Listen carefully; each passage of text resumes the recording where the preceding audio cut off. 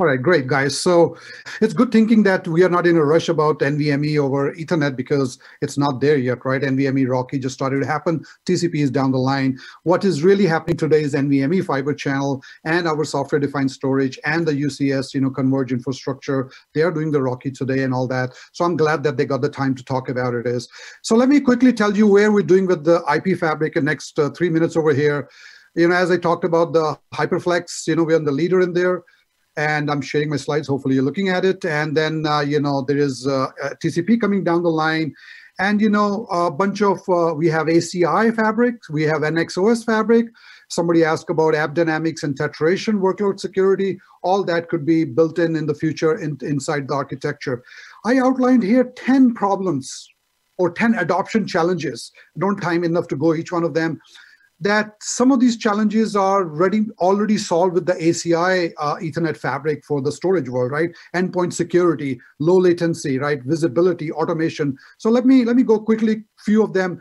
Just like in SAN Insight, we have Network Insight. Every packet at the hardware in ASIC in the cloud scale IP switches can be trapped, and we can give you some information like, here's your NVMe TCP session end-to-end. This is how it looks like on the analytics in there. If you look at the latencies, the age-old question comes up, about the buffering, the host latency, go through the different queuings in there, maybe a few microseconds. You look into the storage, that's where the majority of the latency is within the flash, what kind of a flash, Optane and all that. But what about the network? Should you go on the IP network when you're doing NVMe, TCP, or Rocky with a big buffers or a small buffers or smart buffers? So if you're going to go with the big buffers, they can do over a milliseconds in there, so your latency is going to really go very high, right? So you want to do on-chip smart buffering in there. And let me quickly show you how Cisco does that on 9K platforms, smart buffering on chip. As the packet arrives, we take the buffers into smaller cells, and what we do is we start estimating the bandwidth of that particular flow. With the 5 tuples, we estimate the flow, and then we continuously monitor the advanced queue management in there. We figure it out if we can drop the packet or not. It's an NVMe packet. We don't want to drop it. Lossless Ethernet is configured on it. And if those buffers get full in there, we can issue an XOF request to stop the traffic, pause frames in there. And then, we can increase at the microbus. We can increase the queuing length automatically, buffers also. And then, the decision is made to admit the packet. And this whole thing is a cut through. So that means as the packets are coming in, they're going out. I'm just slow it down for you. This is happening in like 900 nanoseconds, the whole thing. And then we go into the class of services. We can prioritize NVMe traffic, or we can automatic prioritize with our dynamic packet process, DPP features in there, for example. And then a scheduler comes in and the packet comes out, and then the packet is shipped out over there. So this is the smart buffering working in conjunction with the advanced queue management, automatic prioritization of the NVMe, small flows, mice flows. We can really benefit out of this.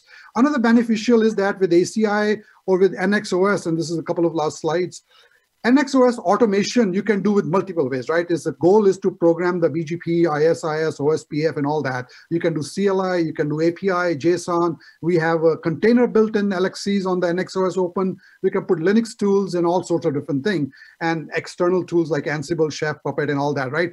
But for the storage guys, you want it very simple. You want a click solution. So ACI really fits very nicely. So the whole goal is to configure the protocols. And what ACI does is creates an objects, and then what we can do is those objects are managed by data management engine, and then the ACI epic controller with your intent can say that configure this, put this logical model, and ACI epic controller on all those dozens of switches, hundreds of switches can configure this. How does that help in the NVMe? If I want to configure NVMe Rocky today on ACI, all I have to do is configure NVMe Rocky, click a button on it. And what it will do is it automatically creates an endpoint grouping contract host, and it creates the maps of traffic perfectly nicely in there.